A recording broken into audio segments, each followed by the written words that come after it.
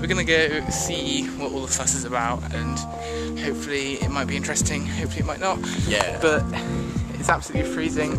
This is Guy, who's with me to assist with the filming of this opening Momentous occasion. Momentous occasion, exactly. So that's all I have to say. We've got do a quick time check. We have got nearly half an hour to go. Half an hour to go, and it's absolutely freezing. To call this game the pinnacle of Bungie's game development is pretty impressive. When you think about Halo 1 in itself and how they've improved all throughout the games and all throughout the years, it's just quite exciting to know that this could be the best Bungie game ever made. Which is, do you reckon that's a valid point? Yeah. Yeah, so do I. So, it's absolutely pitch black. I've no idea why we're doing this. It's absolutely freezing. To go into detail, personally for me, the franchise and the series has always been like a sort of definition of my gaming, I don't know if you call it career or gaming love, because I think for anyone who calls himself a serious gamer by heart, there will be that one game that defines their real experience, and that one game that really clicks when they first started in gaming, and that game that they will always love for the rest of their life. And you know, some people are like, oh, Legend of Zelda or Super Mario or some other shitty game. What's the other one?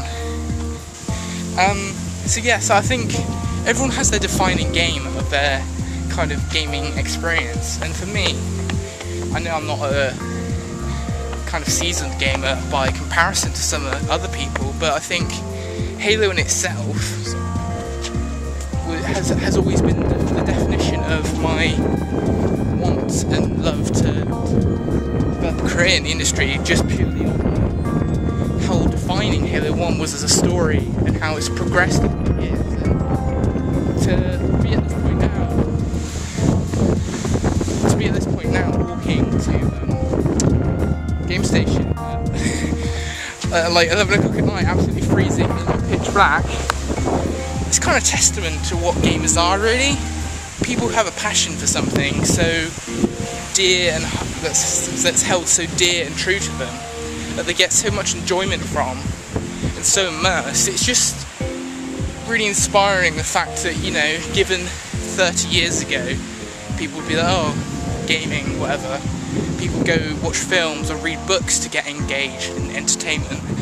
But now that, you know, gaming and video games is becoming that kind of form of entertainment that is just becoming so immersive and so at the forefront of development and technology, that to make me and Guy here get up at 11:30 at night just to go to a launch to pick up the game, I think that's quite impressive.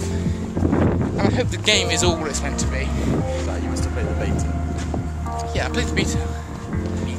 Beta? It's beta. It's beta. It's not beta. It's beta. Beta. It's beta. It's the beta. I played the beta. Beta. The beta. The beta. So, this is a 12-year-old with their mother going to buy the game. Stick that in your pipe and smoke it, Peggy or ESRB. People buying games for their children, promoting violence. That's what this country has come to. Do you agree with this? Yeah, basically. Well, you agree with promoting violence and poisoning children's minds with violent images? Yeah, exactly. Oh my god, look, we've got already now. No, don't. Got to wait till 12. Okay, so we are now in Game Station, as you can see, and did you know the Halo Reach strategy guide is $9.99? What do you think of that? Pretty good value. Pretty good value? Yeah. What about the £30 controller? Rip-off. Rip-off. I'm not laughing. What about Fantastic Football Fan Party? Had the gameplay. That's the only use of it. What, Monster Hunter? So it's also important to know it's also important to note that how many people do you reckon there are?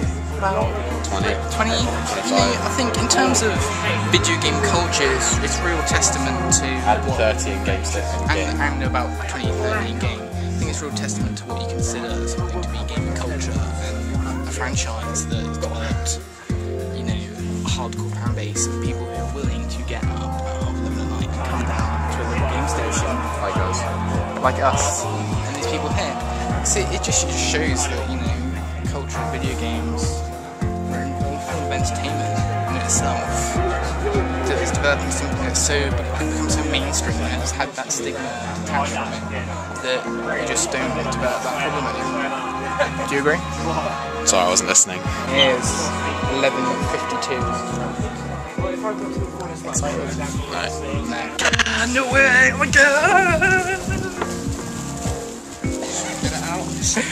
Oh my god! Oh my god. Oh my god! Oh my god! Oh my god! Oh my god! Oh my god! Oh my god!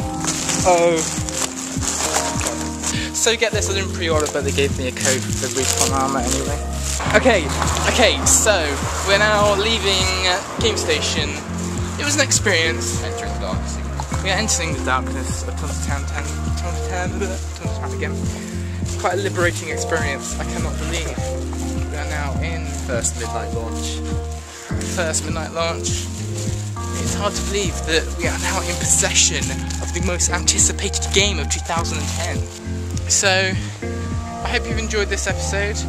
Check out the website xboxlivex.co.uk for more information about Halo Reach and a review.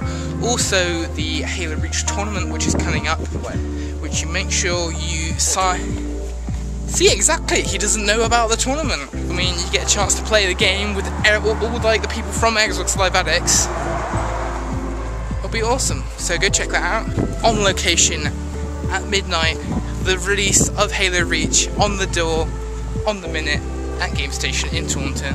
Also, if you're not following us on Twitter, make sure you follow us on Twitter, twitter.com/Xbox Live Addicts, or you can follow me personally at twitter.com/Jonathan Waples, JOHNATHON Waples. And okay, I've had enough of talking. That's been it. Hope you've enjoyed it. Leave a comment, subscribe, and see you cats on the flip flop later. Keep it classy. See you on Xbox Live. Bye bye.